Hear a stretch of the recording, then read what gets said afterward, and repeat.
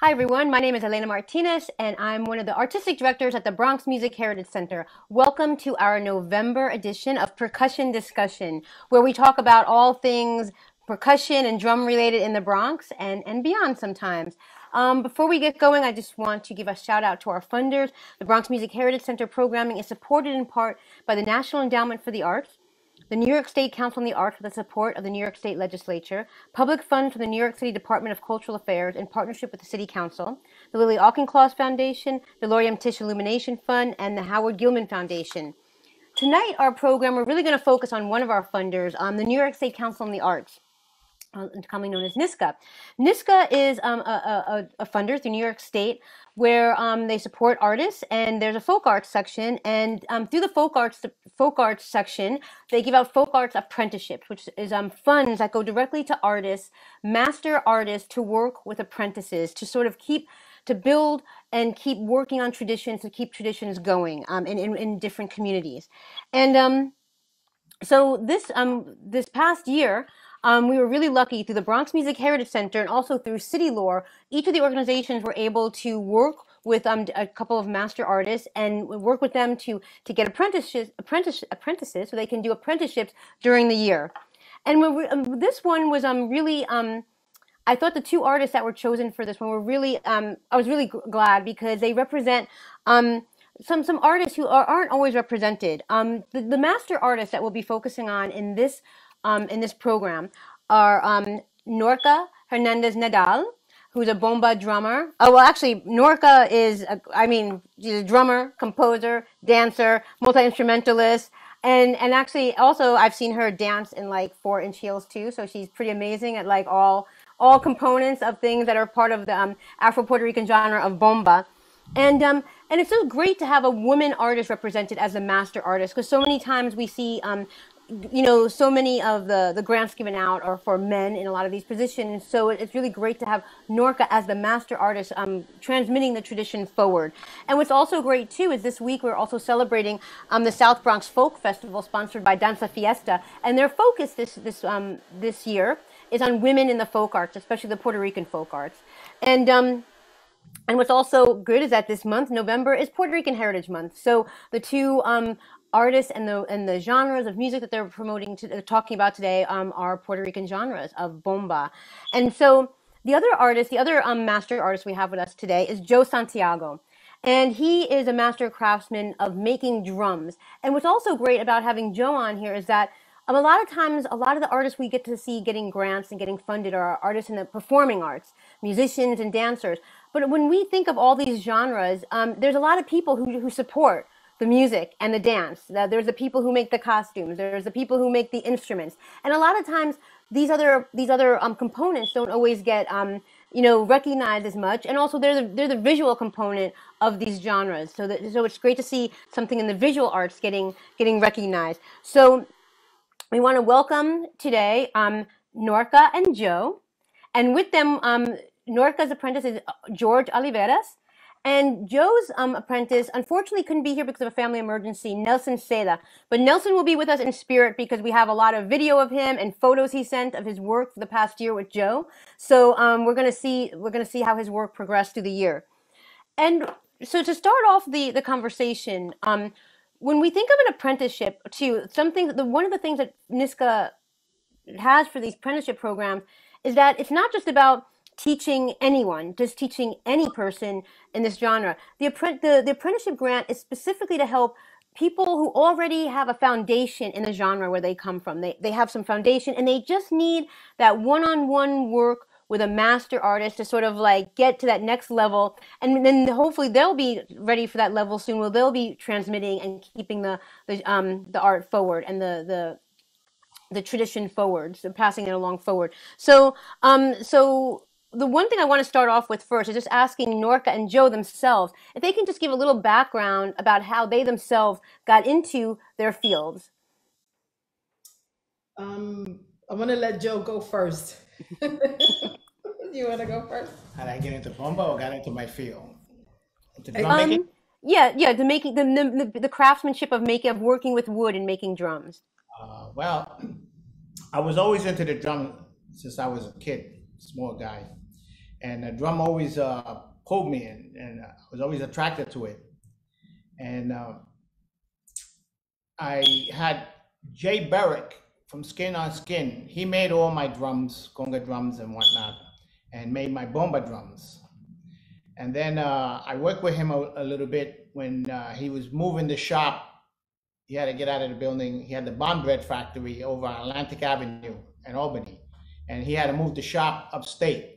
He was moving the shop, so I worked with him his last year there, and helped him move the shop upstate. So with Jay, I was able to I got exposed into how he makes his drums and so forth.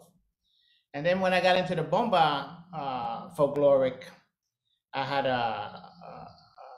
Jose Ortiz, Dr. Drum, bring me some barrels one day.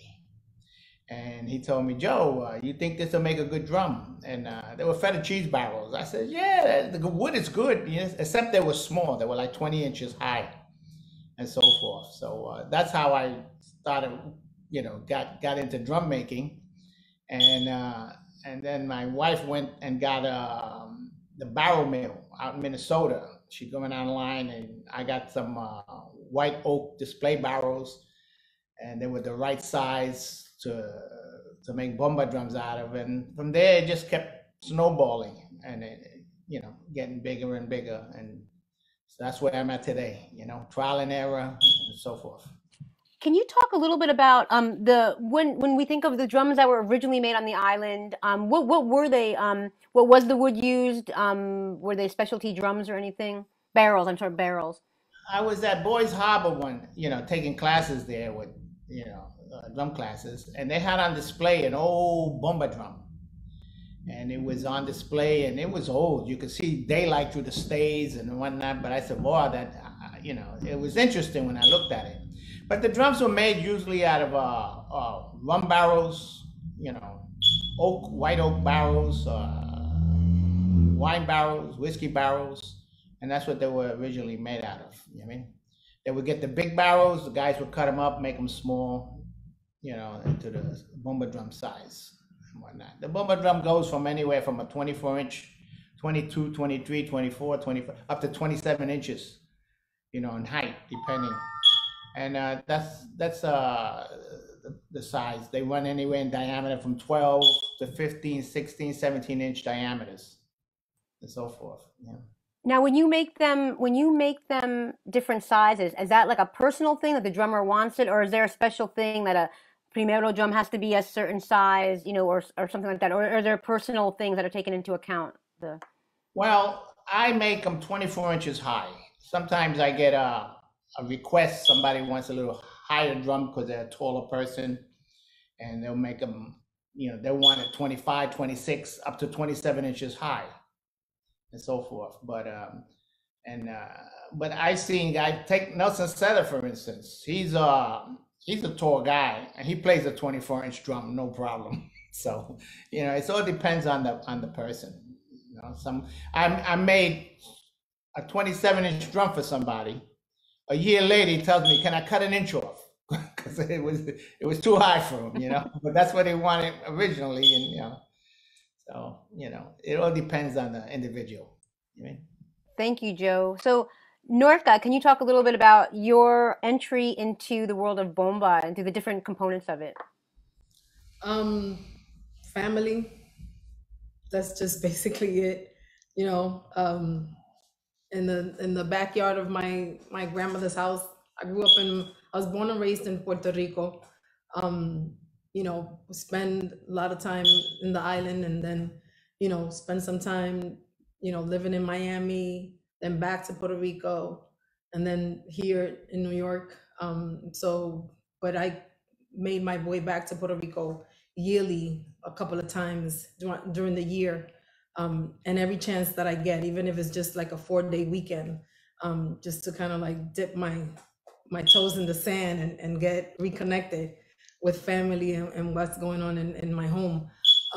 But yeah, just basically family, blood family, and family that it's not by blood, but by, just being almost like family. So that's pretty much my background. aprendí. I learned from I learned how to make barriles from watching panderos, from watching my uncle. And barriles, you know, my points of reference, Ramon Alers, Don Papo Alers from Mayagüez, who's a barril maker. My great grandfather made barriles, who was a curandero and had all of these different, you know, skills when it came, you know, for the world of bomba. I never got to meet him, but you know, I hear the stories, and a lot of my songs that I write are about him or related to him, or something that a story related to him. My father was a musician. My mother was a registered nurse by profession, and I work in education now. But music has always been a part of my upbringing. My first instrument was some bongos. Would you believe? Was my first set, first grade. I was too inquieta in the classroom, and you know, the teacher called my mom, and my dad was like, "Give us some bongos," and that was it. But throughout my years growing up, I learned. I was able to. I picked up. I have an ear for music. I pick up music pretty quickly, percussive music pretty quickly. But I play one wind instrument, which is the alto sax. My first teacher was Mike Viñas when I was in school, when he was teaching here in the Bronx in a school near Forest by the Forest Projects. I used to go to that middle school there, 184, and he was my teacher back then. And interestingly enough, I wanted to play congas when I first got to his class, and he didn't have any. Then I wanted to play the drum set, and a kid had it, and he was like, "We don't have any drums." And so I looked around and I said, "I'll play the alto sax." And that's how I got my music training in that instrument. I could still play it a little bit, you know, if I practice more, but I don't own an alto sax anymore. Oh, so we won't hear any sax and bambula arrangement at any time? No. I try to keep the music very traditional, although that I've been known to do some fusions with other Afro-Caribbean and y de otros países latinoamericanos. I like to fuse a couple of the things because they tend to match, and you know, todos los negros somos de un mismo sitio. So can you also talk about too, you learned as a woman playing these genres, when we think of drum, a lot of percussion traditions, especially in the African diaspora, you know, we think of men playing the drums all the time. So who were your sort of like mentors to look up to, that you know, that to become like a woman playing a drum, and were there other women in your family doing these other parts of the, you know, of the tradition? Maybe they were dancers, singers. How did you become into getting into the percussion part of it in bomba too? So my I guess my story when it comes to that is a little bit different in my personal experience, because in my family, from growing up, I never grew up with the sentiment or the preconceived notion that only men could play. You know, my dad was one that pretty much pushed me to it, or not pushed me, but allowed me to, you know, to manifest myself, you know, in percussion as I wanted to. But when it came to bomba, and my dad was a plenero, he was not a bombero. But bomba, you know, from my mom's side, it was something that Wiching, which is she's an aunt to my aunt, part of my family tree. I would see her not only singing but dancing and drumming as well, you know, and that's one of the elder in the family. She's passed many years now, but as a little girl, I remember her playing, and when she wasn't playing, she was singing, you know, spur of the moment verses of things that were happening, a joke that happened. Improvisation has been something that's been really a skill to have in order for us to convey you know, anything in bomba. So that also is a skill that I picked up watching, you know, not only the people in my family, blood family, but also people that are like family, like Maria Cristina Alfonso Mangual, which was basically like another aunt to me, who recently passed away in August, and who basically was like the last voice in bomba in Mayagüez. So I grew up, you know, not really having any like stigma of that sort. There are families and practitioners in Mayagüez that would not allow women to play, but in mi patio, that was not a thing. So I don't, you know, it was only shock to me when I actually started doing bomba here in New York, which was like a culture shock for me. The whole thing of waiting in a line to wait for one person to dance, so then the next person could go dance. I never saw that before until I came to New York. That's something that I never experienced it.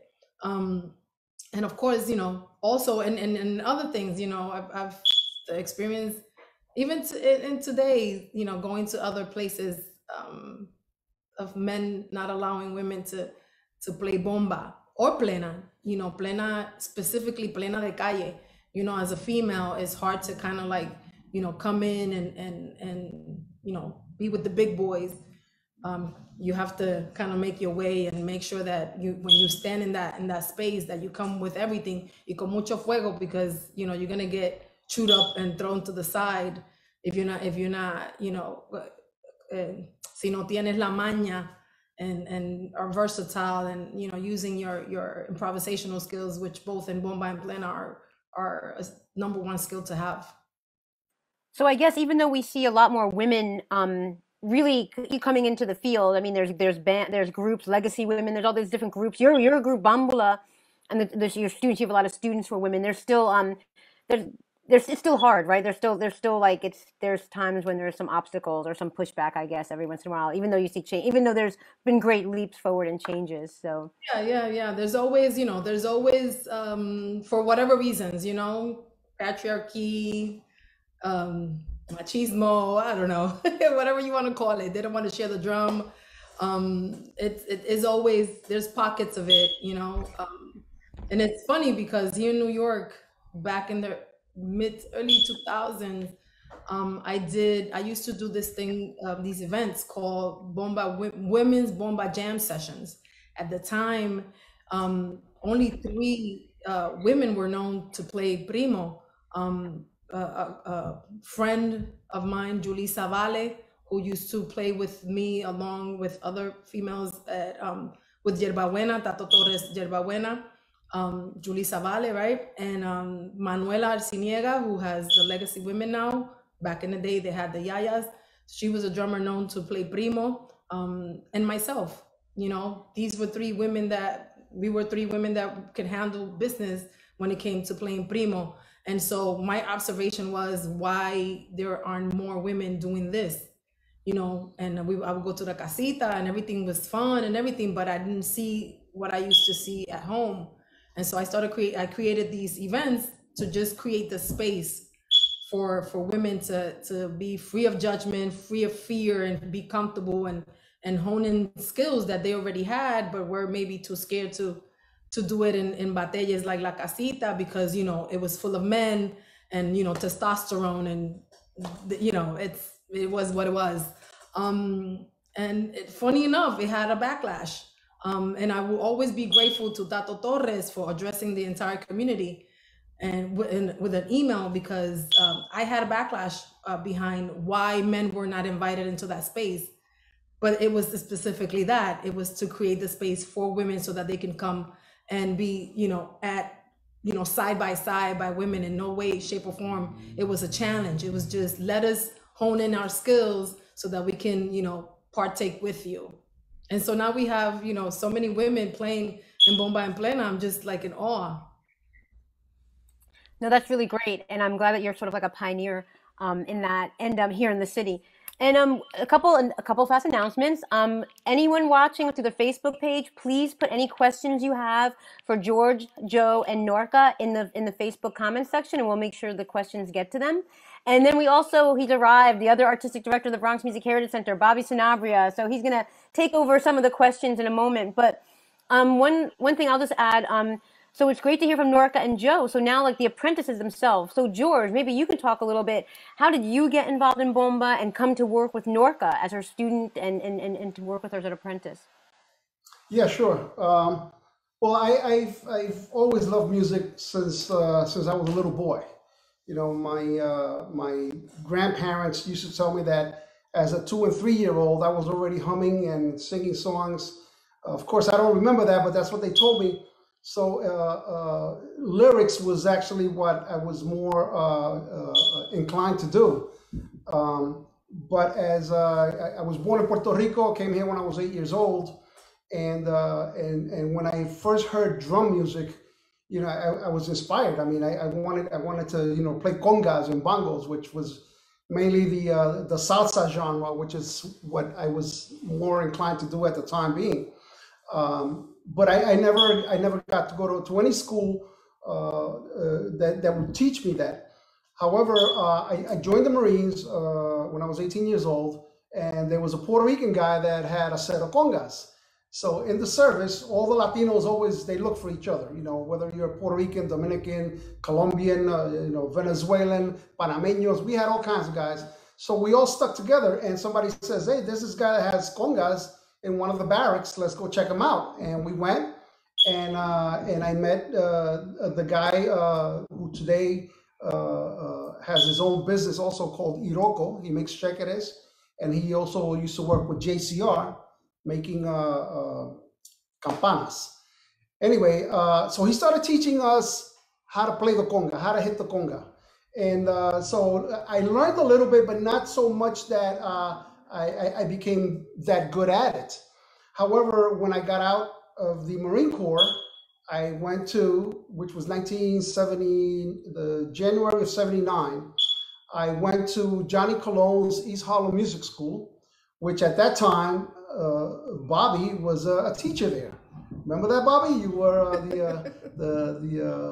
what do you call it?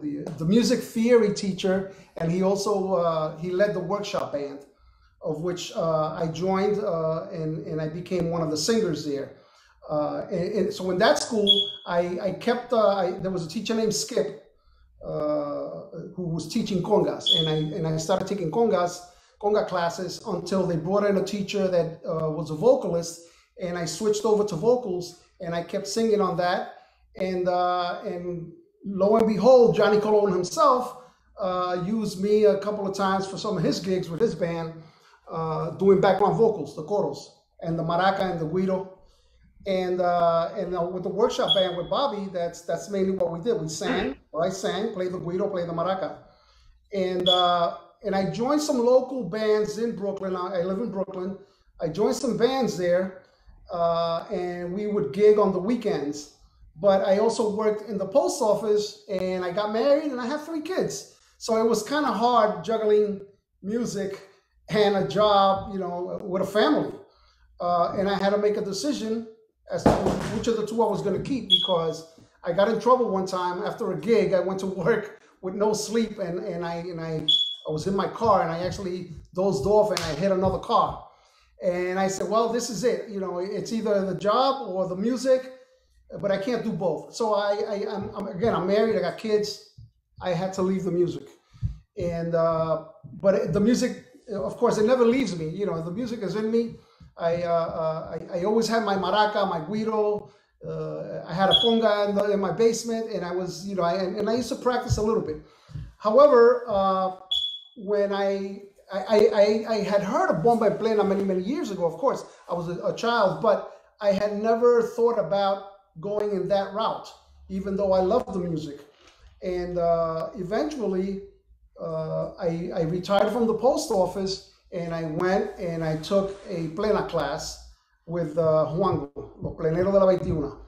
And I took 4 classes with him, a series, and then 2 months later, they had another series on bomba, and I went and I took classes with Mateo Gonzalez, who was the first guy that taught me, you know, the 5 basic rhythms in the bomba genre.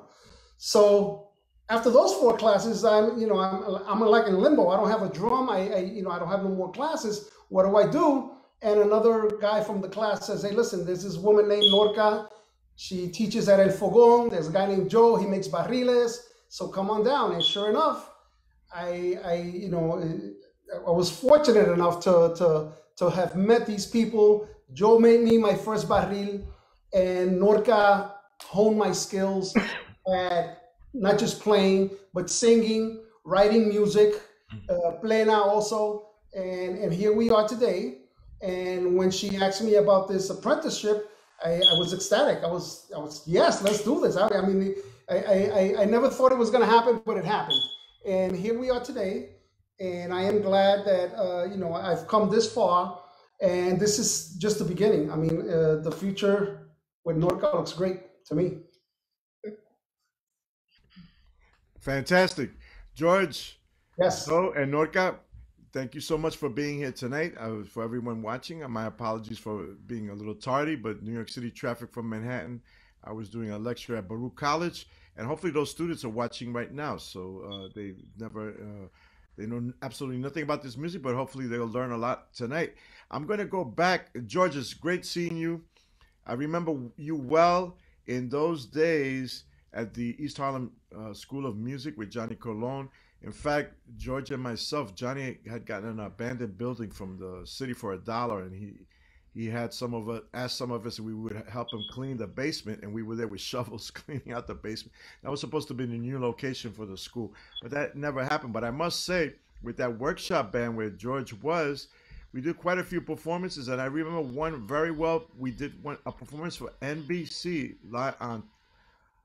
We taped a show, a public affairs show called Visiones, which I believe it airs on Sunday mornings for NBC.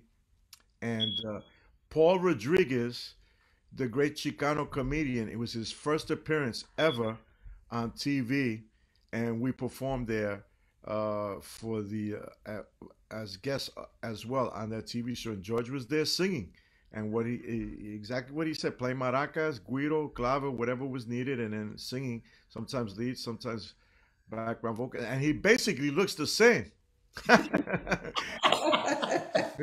which is a great thing, man. It's always a good thing. It's good to see you. Joe, I have a personal connection to Joe because he made me my barril, my own personal drum, those beautiful drums that you see in the background. We'll talk about his craftsmanship in a minute, but I just wanted to ask Norka, who's a good friend, and we have so much respect for her in our community. And I'm glad you talked about some of the pitfalls that you had in the beginning, because it's not always an easy road, especially for women in the music industry, and particularly our our Latino society, which is very macho oriented, but slowly but surely, because of people like yourself, that's changing. The primo drum, for those of you who don't know, she was talking a little bit about the primo. It's the solo drum, the drum that speaks in the bomba tradition and must follow the dancers and mark with them. So it's a dialogue, but the primo drum is usually the most experienced drummer. It's the master drummer, really, in the tradition. I wanted to ask you: did you actually study primo with anyone, or did you just were you self-taught on it by watching other drummers from your childhood or being here in New York City? I'm curious about that.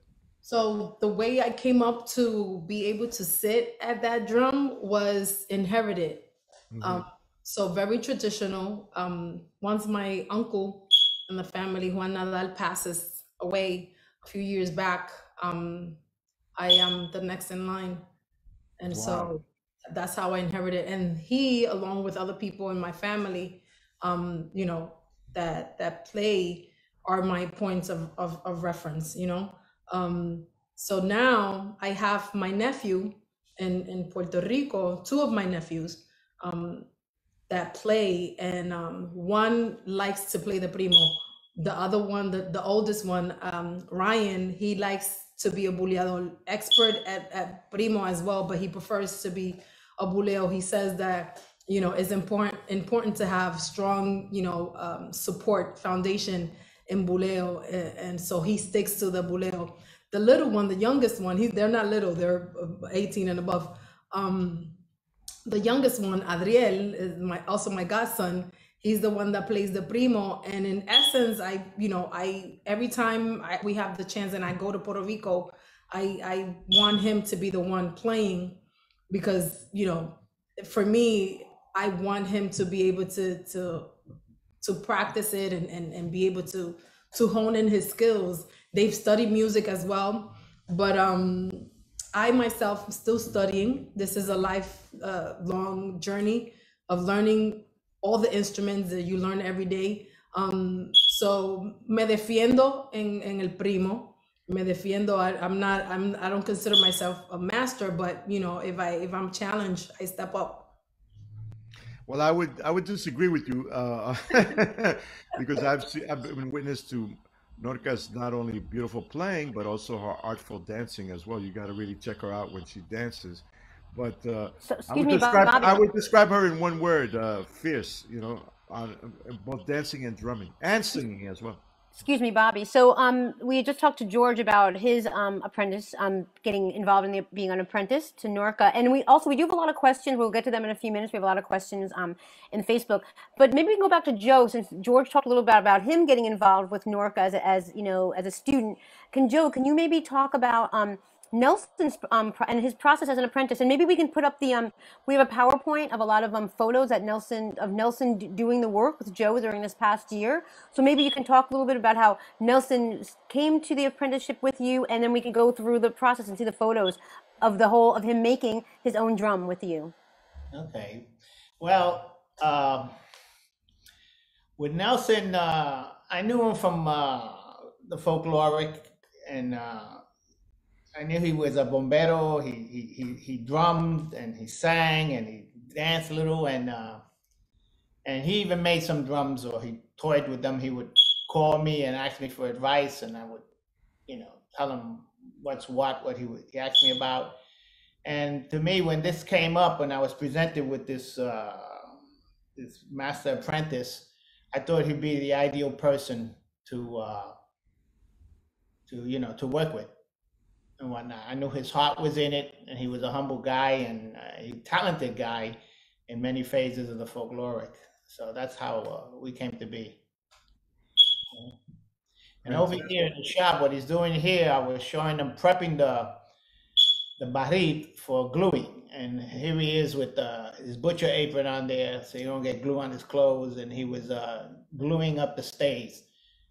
And this is after we prepped them for gluing and preparing them to assemble the drum. Next. Joe, if I may ask real quick, where do you actually get the staves? Like, where do you get the material that you use to make the drum? Well, what I do is I get the barrels. I get them from the barrel maker. And the first barrels I got were out, display barrels. And then in Long Island, I think it was Newsday, Long Island Newsday, they called me up one day and asked me would I be open to do a show of Masters of Long Island, and they said they saw my area code on the phone was 516. So good thing I did that, because they said, well, you're the only drum maker in Long Island. So I said, all right. So I was open. I went along with it. And they also had a barrel maker, a guy named George from Romania. And he was out in Medford in Long Island, Suffolk County. So when I saw the article that came out and I saw him, I said, wow, I got a barrel maker right in my backyard. So I went out to see him. And he remembered me from the article, and I bought a drum I made, and he liked it, and he offered to help me any way he can. And he basically, I get the barrels from the barrel maker, and I asked George to make me some custom barrels. This is what I wanted. This is what I didn't want on them, and so forth. And he agreed to do that for me. So for the last few years, he's been making my custom barrels. So I asked him what I want. This is how I get it, and he's been obliging me. And unfortunately, he just moved the whole operation out to Pennsylvania, so I lost him. When we're talking about barrels, for those of you, our audience viewing this, when we're talking about barrels, these are barrels that would normally be used on farms, etc., to store away anything from cheese to dry goods or anything like that. That's what we're talking about, right? Yes. And wineries. Yes. And wineries as well. Yeah.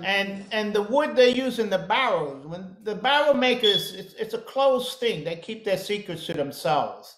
And basically, when they make a barrel, the barrel usually lasts 25 to 30 years.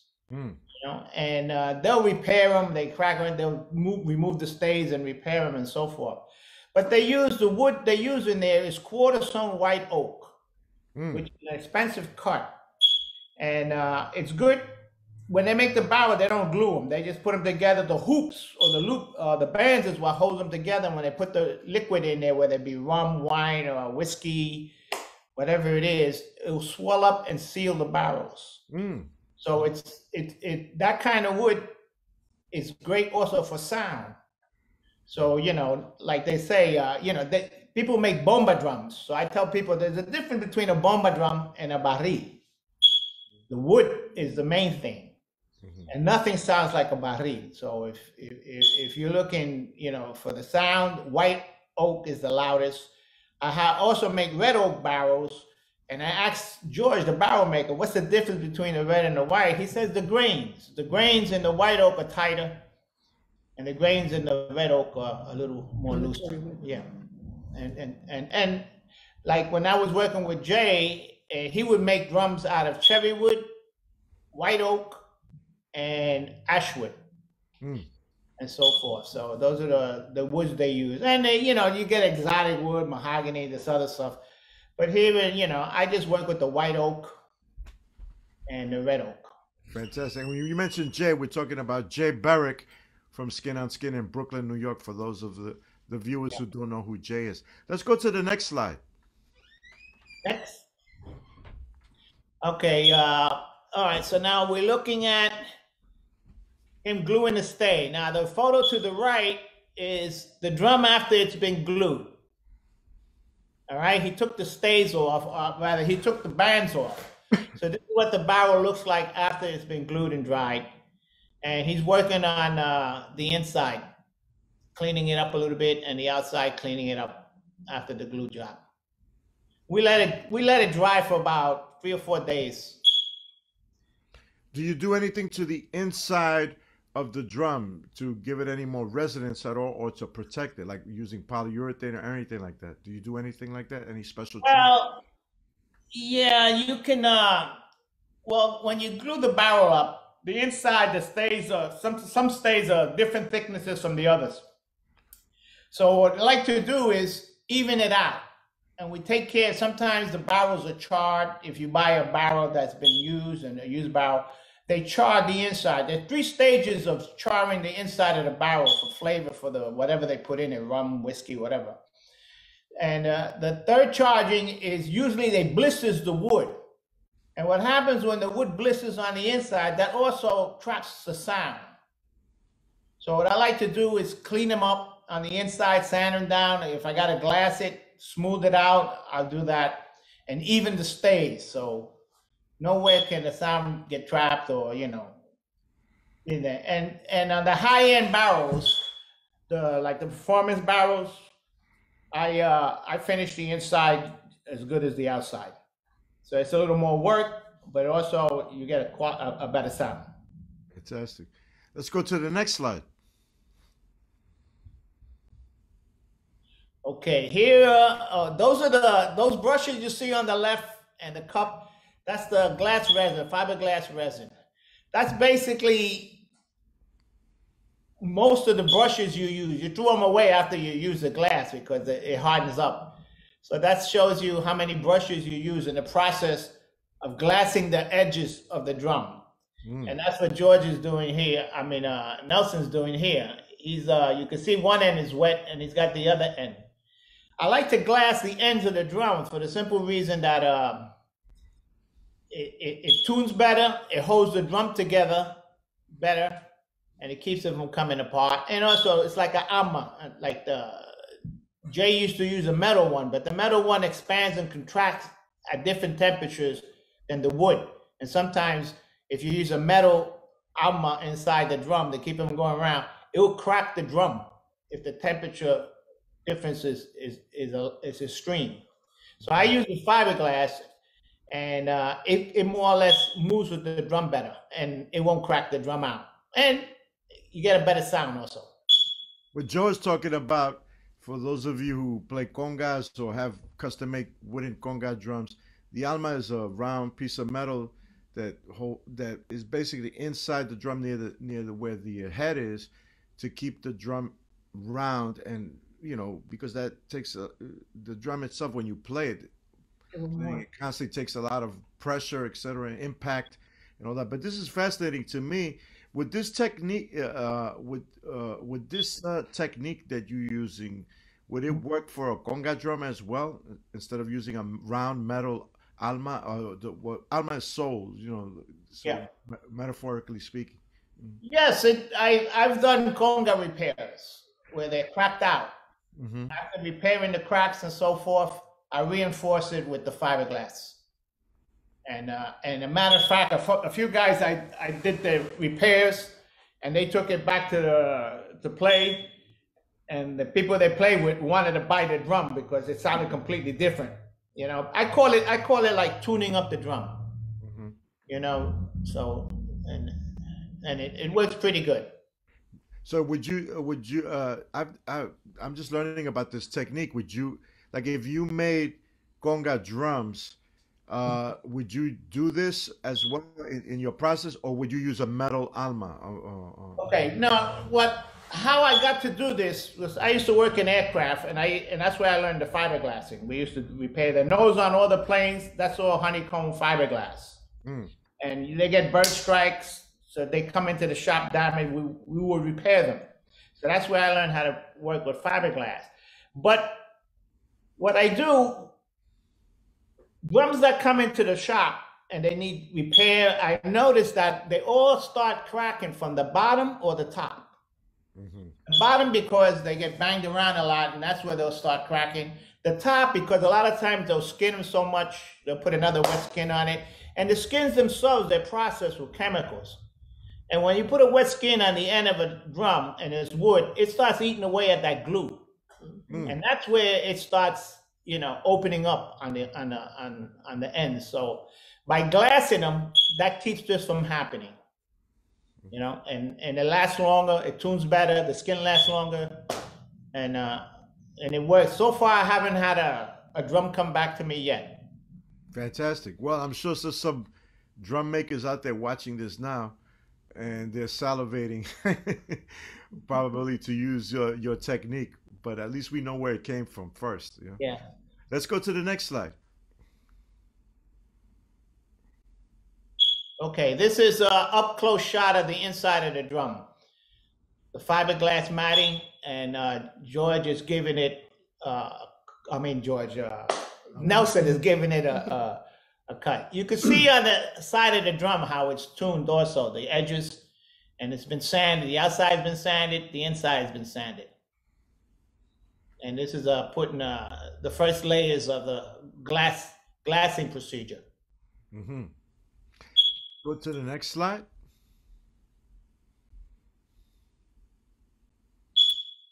Okay, the tools on the left is for hammering the bands on, the hoops on the drum. But if you look at what he's doing on the right, he's hammering the hooks. In other words, you'll see later on one of the other slides where he's heating it up. You heat the hook up, or the rod, 5/16 rod, and then you hammer it flat to go over, like pandero style, to go over the tuning ring. And here he is applying the hammer to it. So you're describing what many of us would call the tuning lugs, the making of the tuning lugs. Yes, the lugs. There's another word for the hooks, the lugs. Okay, let's go to the next slide. Okay, here we're raising up the drum that the coopers or the barrel makers call it. So we're getting ready to start gluing up the stays and assembling the drum. So we're setting up the frame for it, the hoops. Okay, next slide.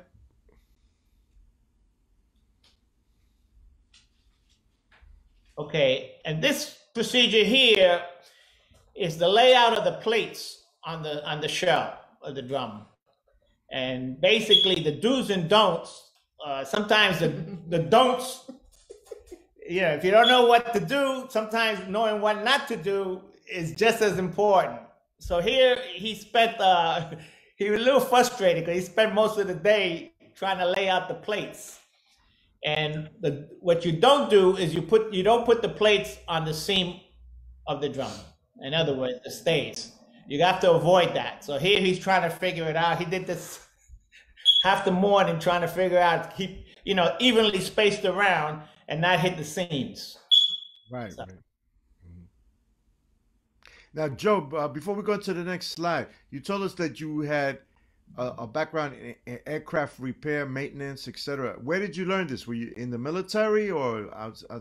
No, I went to aviation high school. I went there and graduated with honors. I graduated with my government license, and then I went to work for Lockheed Aircraft at Kennedy Airport, and they approached me and wanted to know if I wanted to be what I consider inspection department. So I was laughing, and they were serious, and they said, "What's so funny?" So I said, "Yeah, here's this kid out of high school, you know what I mean? And they're gonna put me in inspection department, inspecting the work of these guys who've been in the industry 25, 30 years." But but it didn't happen. Well, aviation high school, my cousin Junie went to aviation. I remember him. He's older than me, but I remember him when I was a little kid. He'd be bringing these models, Yes. with model planes and this, that, and showing me that. I go, wow, this is very serious, man. It's like, Yeah. it's no joke. So I was so glad that you went to such a prestigious place, and that, now you're part of our artistic community. When did you start? When did you get the idea to start making instruments? Well, in aviation, you go to different shops, and each shop you go to, you make something. And what you make in that shop, you're going to use in the next shop. So you were making tools, you were making sheet metal, woodworking, a machine shop, welding. So all these skills that you learn, at the end, when you finally graduate, you basically, you can build an airplane if you had the material. Right. So a lot of this stuff that I learned there, and while I was attending these shops, I always said, one day I'd like to have my own shop, because I like this stuff, working with my hands and whatnot. And what I put in these barriles, a lot of it comes from aviation, the shops I attended at aviation and so forth. Fantastic. Let's go to the next slide.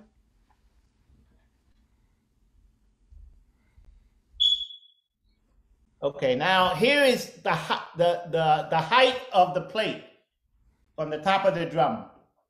That's important also, Since we make our own metal work, we can set it up in the hooks wherever at the height we want. I've made short hooks or lugs, depending on the drum, and positioning the plate from the top of the drum coming down. So he's doing that right now in this photo.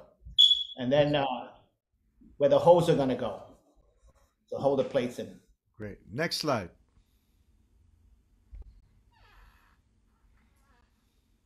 Okay, on the left, these two photos, it shows the band, or the hoops they call it. This is on the bottom of the drum. This is after it's been fiberglass and whatnot. So on the left, I'm sure what we're doing here is we're hammering out the band. You do it by hand. You could use a stretcher, but I like to use the hammer. So I hammer it out. This is something that Jay Berrick showed me from Skin on Skin and whatnot. And I made some tools to make it, to be able to facilitate this, and so forth. So that's me hammering out the band, and then this is the band on the bottom of the drum. Next slide.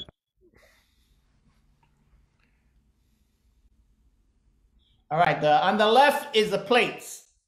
Those are the ones he cut out of a piece of. In the middle, you could see it's 3/4 by 1/8 plate steel, and the layout work on it. And then on the side, after you cut them, and so forth. Now the tool on the right is something I made up to make the loop where the hook goes through, which is going to be welded to the plate. So that's something, a tool that I made on the fly because, there's got to be an easier way of doing this, and I made that. Mm-hmm. So when you mean the loop, you're talking about the thing, you have the side plate that is attached to the drum, and then that loop where the actual tuning lug goes through that loop. Right. Okay. So that's the tool I made for making that. You know what I mean? Do you have it patented? I hope you got it patented, man. Nah, I haven't patented it. I made like 2 or 3 of those. Okay, let's go to the next slide. There's the hoop. Yeah, that's what we were just talking about. Okay, you can see the hoop there, the U. Mm-hmm. And on those now, when he made the plates, he wanted to be able to countersink the hardware. So he didn't want it sticking out. So instead of using 1/8 plate steel, we use 3/16. So he needed a thicker plate so he can countersink it, and it gives it room for the screw to go in. When you say the term, when you use the term countersink, what do you mean? Mm-hmm. Well, you see on the holes on the plates, right? You see like a little halo around them. Okay. Mm-hmm. So you take a flat screw, like a wood screw, and you screw it in. It would be flush with the top of the plate. Okay. Mm-hmm. That's countersinking. Great. They use that a lot in aircraft, and he wanted to make his plates like that. So I said, okay. So we went that route. Fantastic. And those are the hooks he made on the right. When he was hammering it before, you heat it, you hammer it, and then you bend it. And so those are the hooks he made. Okay, next slide.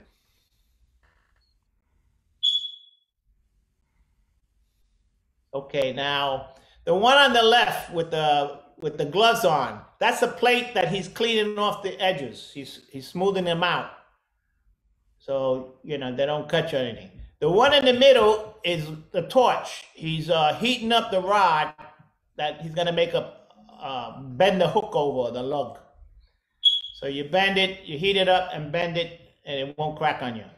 Mm-hmm. And the one on the right, he's welding the plate. He's welding the U onto the plate. So that's him welding on the machine. That was the most frustrating for him, the welding.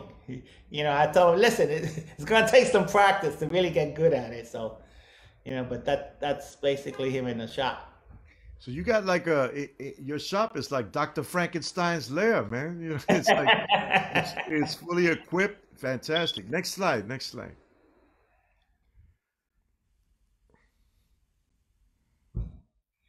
Okay, this is after the. Let me see. This is the barrel. It's taking off the bands before you took the bands off. Yeah, this is the bands. This is the barrel. I'm not sure. Let me see. Yeah, he's removing the bands after glue. It's backwards. Is it backwards? Yeah. Yeah. This is the removal of the bands. Yeah, this is after he glued it up, and he's getting ready to. In other words, the barrel's already glued. It's been sitting a few days. And now he's ready to take off the bands to start working on it, cleaning it up, and take it from there. So, how many days would you leave it to dry? Depending on the weather. I mean, depending on the weather, the cold weather it takes a lot. It increases it like almost 3-4 times the length. But you let it dry out. You know when it's ready to go. Sometimes the bands, they'll fall off, or sometimes the glue completely dries, you know what I mean? Mm-hmm. So I give it 3-4 days in warm weather, hot weather. Mm-hmm. And you don't want to leave it in the sun. The sun will dry up the wood, you know what I mean? So you want to keep it in a cool, dry place. Let it cure. You want to let it, I would say, like, cure naturally. Like, in other words, you wouldn't want to speed up the process by like using a blow dryer or anything like that. Yeah. Because what you do on that, it's like, it starts affecting the wood. Right. You know what I mean? You let it, you give it time to dry. You know what I mean? Okay, next slide.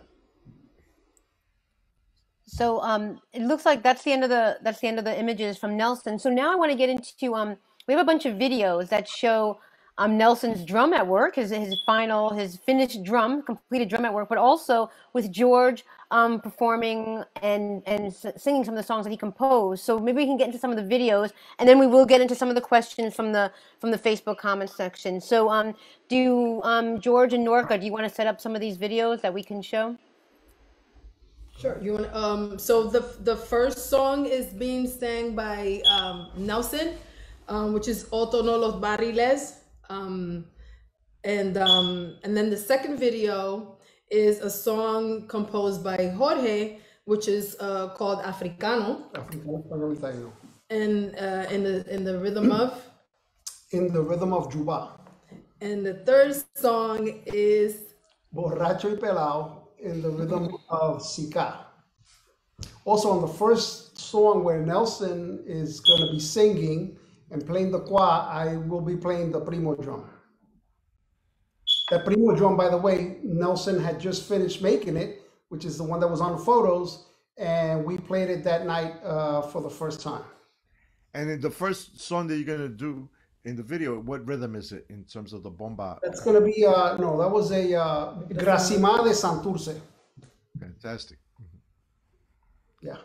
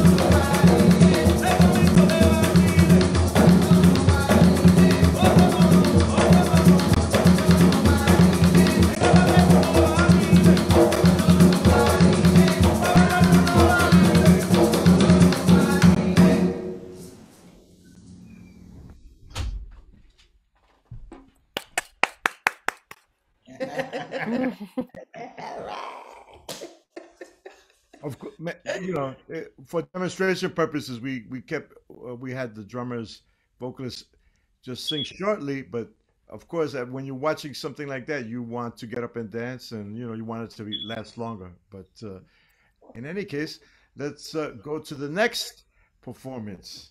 Okay.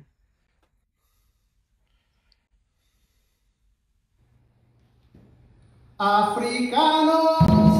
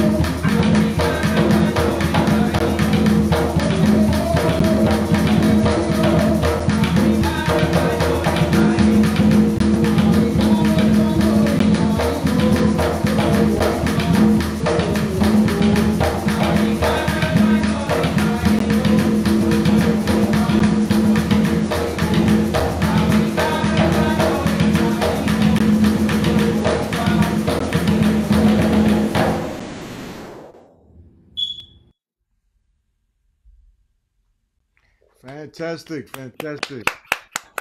Hey, while Jorge's getting the next video ready, maybe we can take a couple questions. From Yasmin Morales Vicente, George, what has been the most rewarding part of the apprenticeship for you? Oh my God. It's hard. It's hard to describe. I mean, I love everything about it. I mean, I guess I'm geared more towards the drumming, but I mean, you know, I play the maraca. You know, I learned the kwa, I learned the maraca, and of course the singing. So everything is rewarding. I mean, this is, you know, it's hard to pinpoint one area, but I think that I focus more on the drumming because I wanted to learn the drumming so badly that's what I concentrated on. But of course, the writing, the music, and the singing, which Norka helps me out a lot on, that's I would say that's my second best thing that I do as far as the whole thing is concerned. But yeah, a good question. I must say that the composition that you wrote, Africano, Español y Taíno, it speaks to the multiculturalism of what we are as Puerto Ricanos. All of us, doesn't matter how light skinned or dark skinned you are, those three cultures make up what we are. And you said it beautifully there in a very concise way. You know, our culture, our music is always about telling the truth, and you told it beautifully there. And I must say, the most rewarding part for me of George's apprenticeship is this beautiful kwa that George made for me. Thank you for showing it. That I've been using assiduously a lot. And he makes these beautiful stands for it, so you could play standing up, and he has a shorter one that he makes so you could play sitting down as well. So thank you. So another question. Oh, sorry. But it's important to say that traditionally that is a modern setup for bomba. Traditionally, the kwa is the two sticks that were traditionally played on the side of the drum. You know, like you had to kneel down by the drum or sit in the back, you know, of the drummer in the Southern style that they play, you know, like straddling the drum and play the kwa on the drum itself. But this is part of the evolution of bomba, this setup here that Bobby has. Yeah, and of course, I play the drum set, so I've adapted those rhythms to adapting these styles to the drum set as well, which we're going to talk about it in a future percussion discussion coming up. But George's, Joe, you must be very proud of George as well as you are, you know, of Nelson. So there you go. So one other question then, before we get to the next video, Yasmin again asked a question. Norka, who are the women in Bomba Plena that you look up to? Oh, as I mentioned earlier, growing up, at the Awiching, who I learned a lot of songs from, or considered traditional songs, learning the improvisational skills. My dad taught me how to improvise. So he's my first teacher when it comes to the skill of improvisation. My dad and I would go on walks. He would start a sentence and I would have to finish it. We had to rhyme, you know. So he taught me how to improvise, and then, you know, also learning from my points of reference, the Awiching again, and also the skill of saying. Some people, we would say cantinflial, you know, we would say many things, but not say anything at all, you know, or use the metaphors to say certain things, you know, to papuya, you know, throw shade. Or you know, to challenge somebody, to say something, you know, that may be lascivious in some ways, not too direct. That's also a skill. Kriti Mangual, also someone that I saw from very, very small. She practically was like an aunt to me. So she's also a point of reference. My grandmother, my aunt, who partly raised me, Candy, who lives in Puerto Rico, also is an exceptional she improvises to the drop of anything, you know.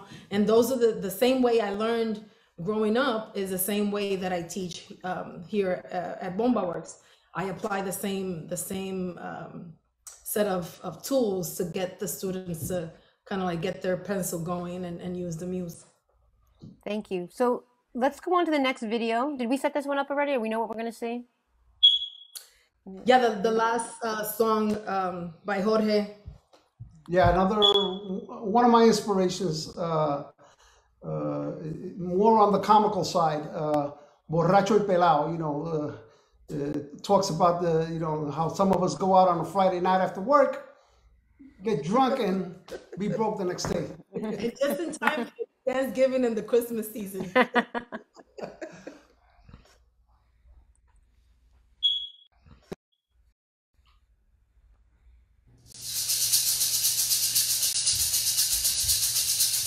Viene yo con el teque.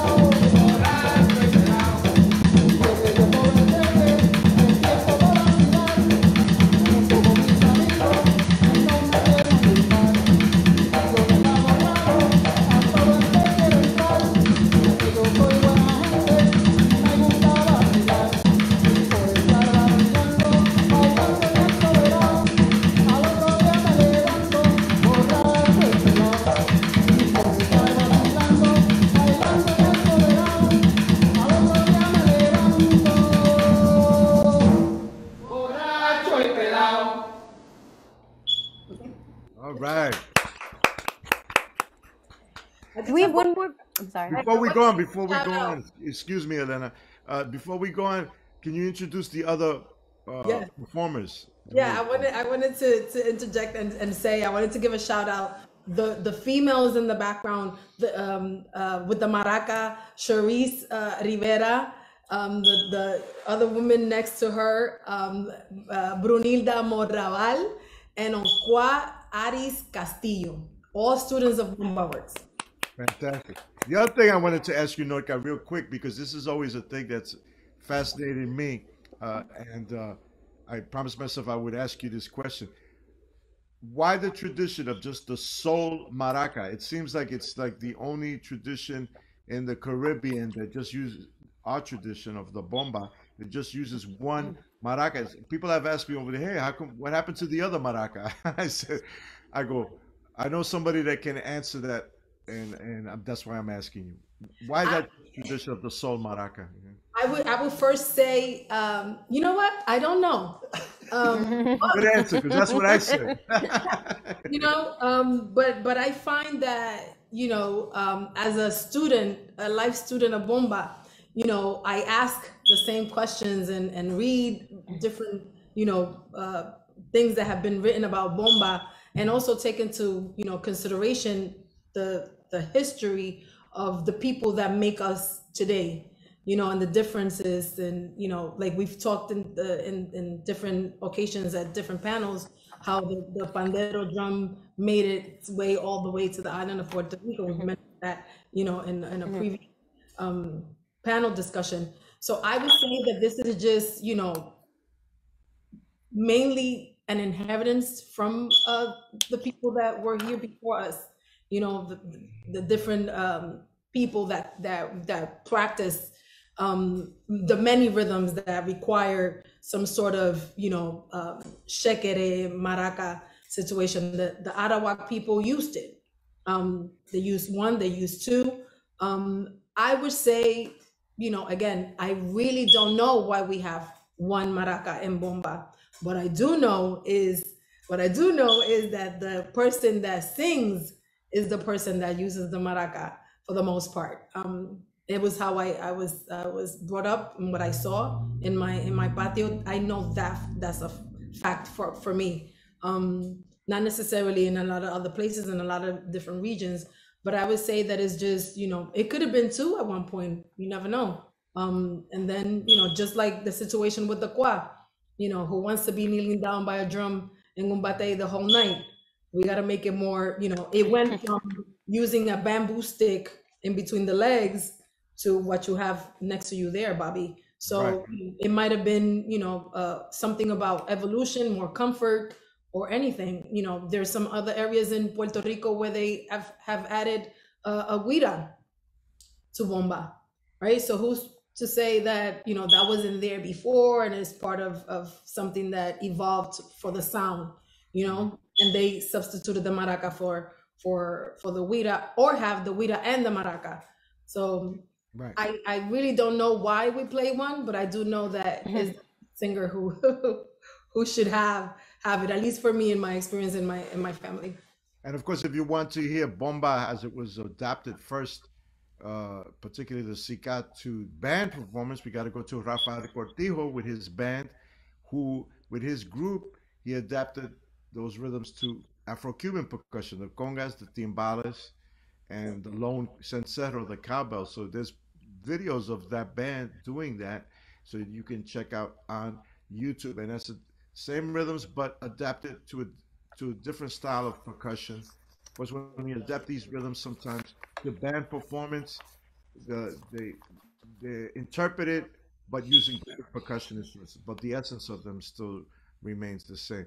And there you can see the two barrels there, the subidor or the primo and the buleador or seguidor, and you can see the qua, which is the two sticks on what used to be a plate on a whiskey barrel, an empty whiskey barrel, and now we have this instrument that's those are the types of sticks we use, kind of very large, almost like timbale sticks, but just larger. Now, I think there's one more video to show, Jorge. Jorge Vasquez. Is there one? There's one more, right?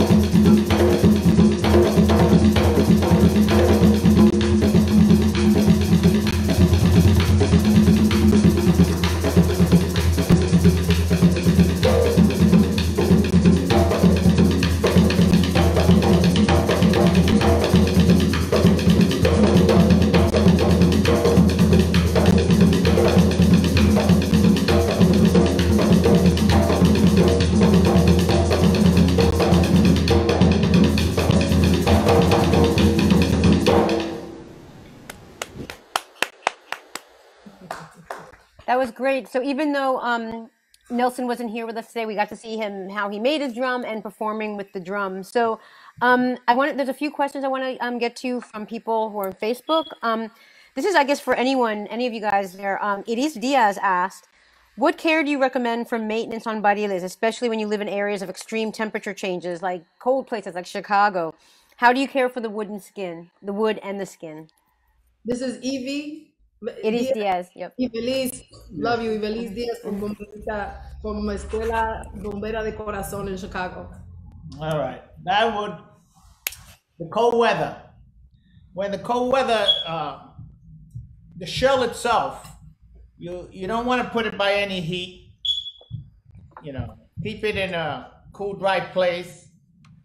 The skin, you tune it down after you finish using it.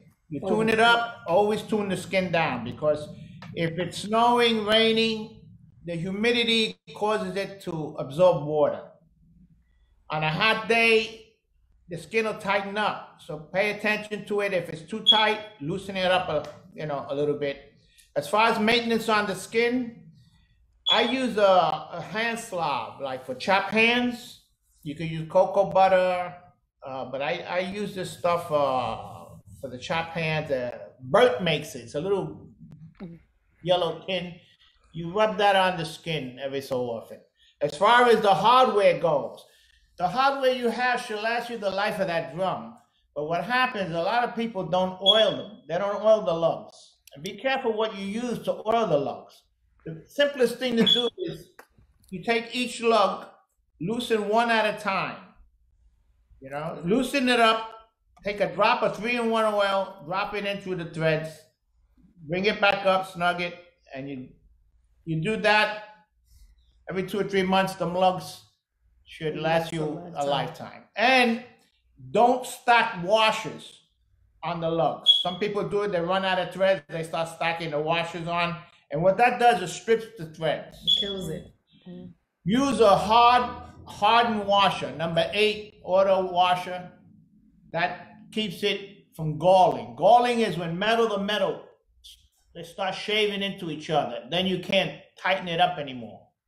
So use one hard washer and oil the threads. And count also so the skin doesn't shift. How many times righty tighty. You bring it around to the right, you loosen it to the left. You know, some people crank double, triple, just do one at a time, go around it. And the skin, the goat skin doesn't require that many turns like a conga does, or cow skin. And it's very thin, it's very sensitive, so you don't need that much tightening on it. So, yeah, nice and easy. I meant to ask you, where do you get your skin supply, Joe? The skins I get are from the Ivory Coast goat skins. I get them. There's a guy, he just retired, Shorty Palmer. I used to get my skins from Shorty Palmer. You know what I mean? And some of the solid shells I make, I used to get the shells also from Shorty. So we have a few more questions, and I would, George, Joe, and Norka, when you get a chance, check the Facebook comments. You have a lot of people, friends of yours, who are making a lot of comments to you guys. But another question we have from Yasmin Morales Vicente. Joe, have the preferences of the customers changed over time? Do the older bomba musicians have different preferences than the younger ones in how the drums are made? Well, when I started making the drums, the people, you know, the workmanship, like when I make the drum, I make it like if it's for me.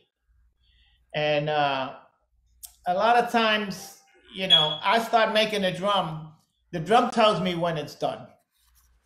And I look at it, I finish it, I say, well, there's nothing else I can do to this thing. It's finished. And really, the preference hasn't changed. What changes is somebody wants it stained red, someone to look like mahogany, you know, little things like that. But basically, I make every drum the same. To me, every drum I make is my masterpiece. Great. So it's more of an aesthetic thing in terms of the staining and all that kind of stuff. Yes, people don't want this or that. I mean, I made my personal drums. I call them. I pimp them out or blink. You put a little bling in them. I take the hardware and I have it plated. I had one plated chrome. I had another one plated brass, looks like gold, and so forth. You know, but that's my preference. And I tell you, the plating I use, or the guy who does my plating, he does showroom chrome or showroom plate. The plating costs more than the drum. Wow! But if somebody wanted that custom plating, and they asked you for, you could obviously do it for them. Yes, yeah. They pay the cost, you know. Right. I mean, I wouldn't charge anything on top of that because it's expensive enough. You know what I mean? But if they wanted that, I would, you know, they were willing to pay for it. I'll bring it to my man, and he takes pride in his work. You know. I meant to ask you. Maybe Elena asked this previously. What year did you make your first drum, and who was your first customer? The first person that ever purchased one of your drums. First year I started, let me see. Well, first year. It was amongst the first. Well, to tell you the truth, I was with Alex and George Vasquez and with Bomba Barril. And Alex, when I started, you could count the people who had barriles at that time on the finger of one hand. Maybe about 4 or 5 people had drums. Mm-hmm. And Alex was one of them. He had the tunuquetes from Juan Davila. And the bands, the stainless steel bands needed adjustment. They were like, you know, the wood shakes and the steel expands. And I was looking at his drums and I asked him, I told him, you know, you need a band adjustment. He says, yeah, I'm looking for somewhere I can do that. I told him, I could do that for you. So I did it because he took me in when I first started playing bomba, him and George, and took me in and I played with them. So I did that. I adjusted his bands. That's how it started. And then I go to Tato Torres, where they were playing over at Julio de Burgos. And when I go in there to watch them play, Tato calls me over because he saw what I did to Alex. When I his drum, and he told me, Joe, you're gonna get a lot of work. And it kind of evolved from there. Okay? Do you know what year that was? Maybe 2004, 3, around there. Mm-hmm. 2003. And how I got into the bomba was I was doing the rumba, you know, Boys Harbor with the rumberos and all these guys. And I asked a friend of mine, I said, you know, I'm looking for a venue where I can learn bomba and plena. So he took me to Tito Cepeda's and over at the Tap Houses. And that was it. I went there and the rest is history. Fantastic. Wow. So we have a question from Ricardo. Ricardo asked Norka and Joe, can you talk a little bit about the history of bomba? This is probably a very large question, but maybe you could just give just a little bit. Can you talk a little bit about the history of bomba in New York City and the role of New Yorkers in preserving the spread of bomba in the diaspora? Well, the history, particularly in New York City, it has its long history. There's people that have been doing bomba in New York City for a very long time. Interestingly enough, just like Joe said, a lot of people didn't have barriles, so plena was like the main component that moved, you know, a lot of the Puerto Ricanness and el folclore puertorriqueño in New York City for many years, and you had to really go out and search and you know, to kind of like find bomba was kind of hard.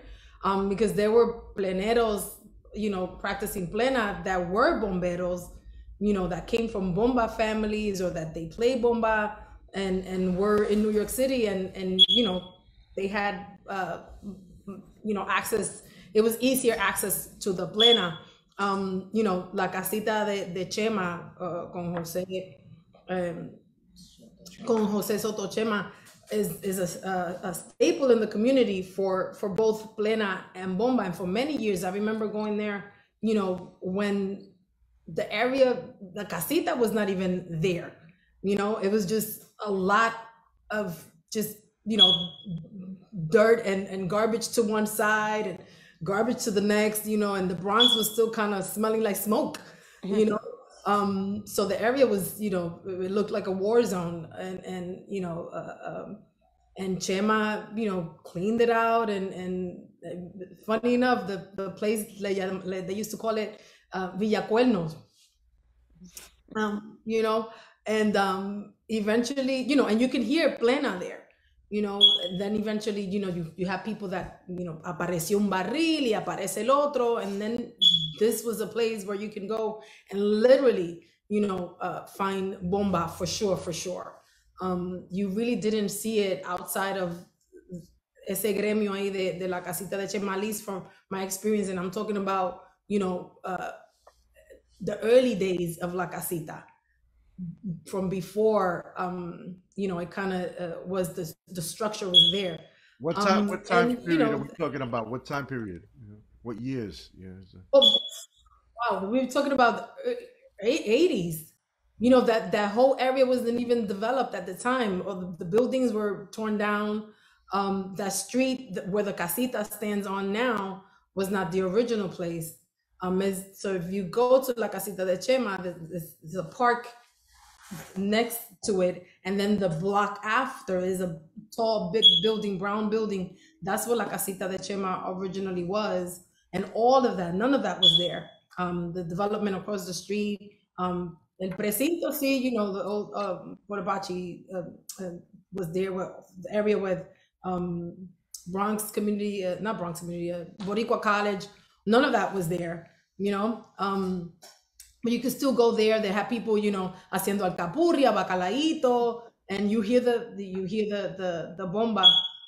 But it was very minimal. And again, you had to go to these different spots to kind of like hear, you know, Boricuas doing, you know, their music from home in los fines de semana, because really you hardly heard it. You know, you had the festivals in New York City where they catered more to the mainstream music. So you heard a lot of the, you know, the merengue, you heard a lot of the salsa, but, you know, and equally in Puerto Rico too, you know, you hardly heard bomba in any mainstream, you know, places, TV or anywhere else in festival until recently.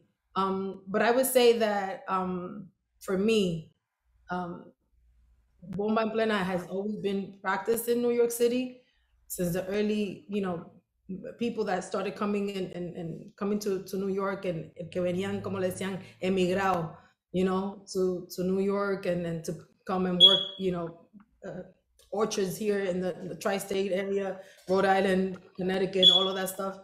So plena has always been played in New York City. However, I think that a catalyst of where people started really looking at bomba as oh my God, esto existe, this exists, is when Banco Popular does the special Raíces. That's 2004. And then, you know, people are like, oh my God, what is this? What is this? What is this? What is this? And it becomes, you know, like este resurgimiento de bomba, and people start to get interested, and then it evolves and starts to get the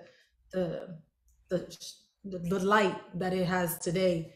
I don't think that it would have had much interest from anyone had it not been for that specific special. And this is my specific opinion. Do you think that the Bon Plenazo through Ostos, that was started like through folks at Ostos, Wally Edgecombe, Roberta Singer, and with people from the La Casita and Los Pleneros, do you think like the Bon Plenazo, which is going on 20 years, had a hand in that too? Because that brings musicians from the island, from the West Coast, from Texas, from Chicago, all here, and makes like this New York a center of the scene. I believe so. I think that, you know, the Bon Plenazo you know, event is also responsible for the resurgence of bomba in New York, and I have to say, New York bomba is a special kind of bomba. You know, it's not like Puerto Rico bomba. It's not like Chicago bomba. It's not like Florida bomba. All these other places in the diaspora have their bomba because there are people practicing it, you know. However, you can tell New York bomba when you hear it. You have the players, you know, you have the people that when they get together, you know, and we're so raw and in your face, you know, and we're hard about it. And I love New York bomba. It has a special place in my heart, not only because I'm from New York, but I'm a lover to the drum in all its shapes, ways, and forms and sound. And New York bomba to me is as hardcore as it gets. The sound will grab you and will not let you go. Gangsta bomba, yeah. Yes. Well, we have a couple more questions. And speaking of these sort of like drum gatherings and how important they were, Luis Perez wanted to ask Joe, do you remember the rumbas in Brownsville back in the 1970s? The rumba in Brownsville. I come from Browns. I used to live in Rockaway, Livonia. But the first time I heard the rumbas were basically when I worked the South Bronx. That was in the early 70s. And they used to have them down there by where the buses make the turn, right off Simpson Street in Westchester and Southern Boulevard and whatnot. And Central Park rumba, you know what I mean? And whatnot. So St. Mary's Park, yeah, St. Mary's Park. Yeah. When we're talking, for those of you who are watching, when we're talking about rumba, we're talking about a style of Cuban music that involves drumming, dancing, and vocals. Just like rumba Congrats. involves drumming, dancing, and vocals, but it uses conga drums. And we're basically talking about which is Havana style, which is Matanza style. And that was what we played as Puerto Ricans growing up in New York City. I mean, I must say that when we play, people ask me all the time, what is salsa? I always say salsa is simply Cuban music played with a freaking New Yorican attitude, which is what Norka talks about it. And you could tell when we play salsa, the aggressiveness, etc., that the street, la calle, as they always say, la calle está durísima. The street is hard, and that gets transferred into the soul of the people and the soul of the music. So what Joe is talking about is what we grew up with. And I must say, me and Elena, one time we were at Orchard Beach, and Orchard Beach in the Bronx is, you'd hear Cuban rumba played by Puerto Ricans all the time. And one time we were at Orchard Beach, and all of a sudden I'm hearing, I go, I don't believe it. There's people playing barriles de bomba in Orchard Beach, and we go over and we see some of our brethren playing. And I told them, you know how deep this is? I thought I never would see this at Orchard Beach. So it just shows you how, finally, through the efforts of you three, how our Puerto Rican musical heritage is finally affirming itself here in the city, where we've always been purveyors of Cuban music. That has to be said. If it wasn't for Puerto Ricanos, there would be no Cuban music in New York or in the United States, for that matter. We help preserve it. Kept it alive. That's right. Yeah, we kept it alive, but now we're keeping our own culture alive as well. So So we kudos just to all three of you. You know. we just have two more questions and we can start wrapping up. Bob Ramos asked a question, which actually you talked a little bit at the very beginning, but maybe Joe can just repeat this a little bit. Bob Ramos asked, what are the correct measurements for the bomba drum? Like the correct, but you talked a little bit about there's like various measurements and how tall the drum should be, what are the dimensions, and I guess maybe for the two different types of bariles. So I know we talked a little bit about that earlier, but maybe if you can just repeat a little bit about that. The sizes. The ideal, to me, the ideal bomba drum, which to me it would be 24-inch height and 14-inch diameter. To me, that's the Swiss Army knife of bomba drums or barriles. You tune it up, you got a primo. You tune it down, you have a bullador. You put a nice medium thick skin on it, and you're good to go. So that's, to me, that's the all-around drum. You know what I mean? Great. One last question. Elena Mamarazzi Marrero asked, Joe, can you discuss the workshop you did at El Fogon, where you guys are right now, where you taught, where you showed how to make mini bariles? When we did the kids. Oh, yeah, we did, we had two sessions of, well, two sessions of 10 sessions. 10 sessions each, but we had two semesters of bomba making, barril making 101. Where I had these small barrels, pine barrels, and we made mini drums out of them. And basically the process to making those barrels would be the same if you had a large barrel. You know what I mean? And for me, if you're looking to make a barrel or make a barril, try and get a 16-gallon drum. You know, a 16-gallon oak barrel. That would be the perfect size, perfect height. It would be 14, 15-inch diameter. You know, if you want to make it a little smaller, you pull out one of the stays, you could drop it down to a 14-inch. So if you look for a 16-gallon barrel, that would be a perfect size for you. But then again, I had somebody get a 16-gallon barrel, but it was fatter and shorter. So, so you got to watch what you get. You know? Joe, I meant to ask you this. From start to finish, you know, if you were working on the drum every day to make it, how long would it take to make one beautiful It takes drum that everybody would be proud of to own? Yeah, well, it takes me when I started. It took me about 40 hours, but now I did some new enhancements on them that I do. So now it takes me about 45, 50 hours, depending. I mean, but that's what it takes. Now it also depends on the weather, because the weather will affect it. Cold weather, I try not to do anything in the cold weather because it's just a pain in the neck. The humidity, the coldness, and you know. So I just When it gets colder, you're gonna be on a little vacation then from drum. well, no, I close it down and we pick up in the spring, and I go to my winter projects. You mean? But I'll do repairs. People come in want to convert their rope drums to metal drums. I can work the metal in the winter. You know what I mean? But not the woodwork or gluing or glassing or anything like that. Can you talk a little bit about that, Norka? The different old school style of the torniquetes and all that kind of thing. Yeah, it's funny because I just something popped into my head. Yeah, it's like more of a public service announcement for everyone watching and for the people watching to tell other people. Bomba Works doesn't make mass. We don't mass produce drums, right? It takes.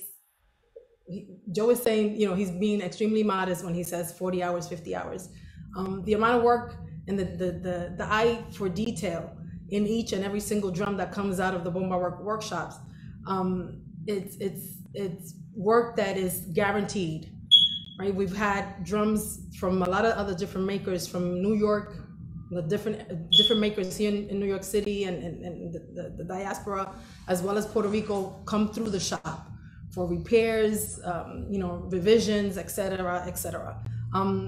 And when people that do not have a drum that are coming into Bomba for the first time, that maybe play other instrument, conga, whatever, there are different tuning systems. Traditionally, we have the cuña drum, which is like a wedge, similar to a wedge that you put under a door to make it stop, around the diameter of the drum, holding down, and that's what holds down the skin. You have to hammer that down in order to make the skin stretch and make it sound to the tonality that you want to. That's cuña. Then you have the torniquete drum, which is a roping system. There's some holes made throughout the body of the shell, the barril itself. Rope goes through in a specific way, and then there are some sticks, similar, a little bit shorter, that the quad sticks that are inserted into the rope. And then you have to be extremely precise with the cuña as well as with the torniquete, which is a tourniquet tuning system, because if you don't know how to tune a regular drum with cáncamos, with the hooks, you have no business tuning the other drums. I have known people that have drums made out of the tuning system torniquete, and they take out all the sticks out, and then they don't know how to put it back together. It's better to own a drum that you can tune with the cáncamos, with the hooks. It's more modern, easier to handle. You can count the many ways you tune it up so that the skin doesn't shift on you and slips out of the drum itself. And also, the one thing that I also wanted to say that has nothing to do with the tuning system and the difference of tuning system is that think when you go to a drum maker, an artisan, they're not only drum makers, they're artisans, right? This is an art. They're not being mass produced. You have LP that mass produces drums, Bomba drums. In recent times, they just put out a drum. You want those drums, you could go get those drums. You want Cinco Dedos, you can contact Cinco Dedos and get drums from them. But when you come to Bomba Works or any other artisan that is making drums, hear this and please remember this. Do not haggle them down. Do not lowball them, because this is detailed work that is hands-on.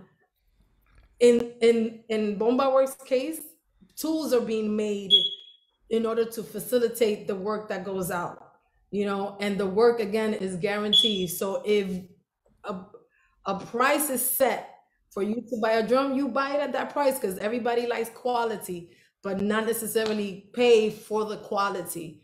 You know, it's important that we preserve our history, our traditions.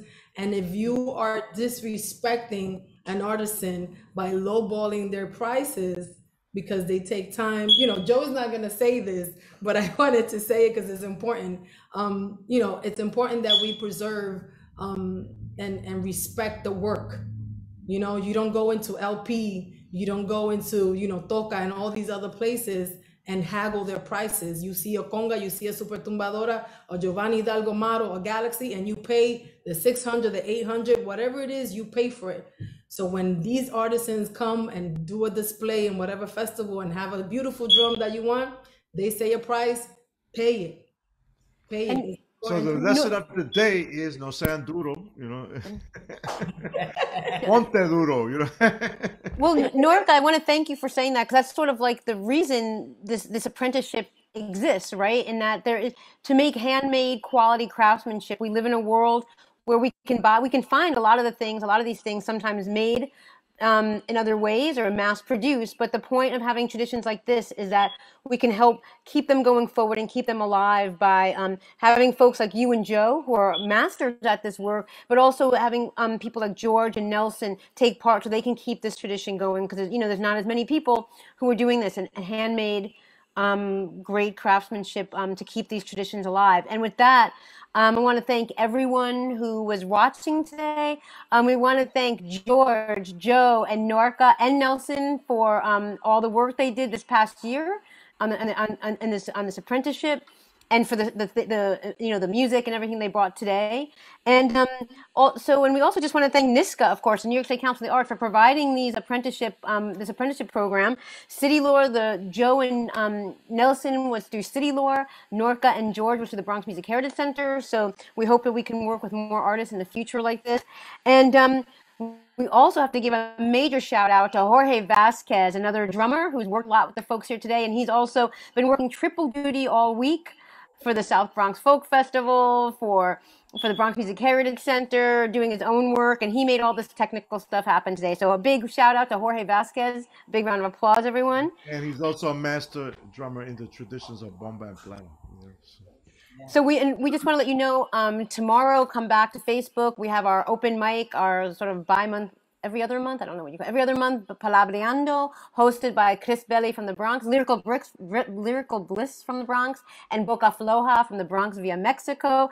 And next week, we have our series Music by the Book, which, since Puerto Rican Heritage Month, we're going to have the author Ernesto Acevedo Munoz, who wrote the book West Side Story as Cinema. We're going to prepare for the new remake by Steven Spielberg of West Side Story that comes out in a few weeks, and we're going to talk to Ernesto about his book and how he analyzed the original West Side Story movie. So that's next Wednesday, right before the holidays. So everyone, thank you so much. I want to, again, a big round of applause for George, Joe, and Norka, and we'll see you back on our Facebook page next week. Good night. Bye. Buenas noches. All right, peace.